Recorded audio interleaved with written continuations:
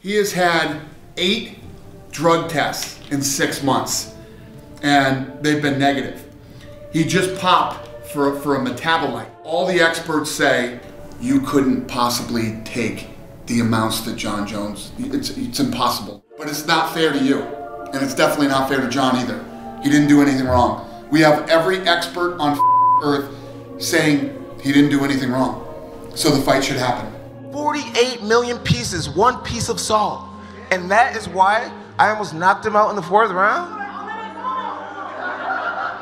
Jon, Jon, and the craziest thing is that the we people... have a fight coming up now on Saturday. Oh, you still have that Picogram in your body. It doesn't matter if it's on rocket fuel or whatever. I'm going to beat him anyway.